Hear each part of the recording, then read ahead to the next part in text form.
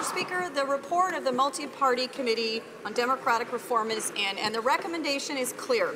If the Prime Minister wants to change the rules of democracy, then Canadians get to have a say in a referendum. This is a huge victory for democracy and a huge victory for Canadians.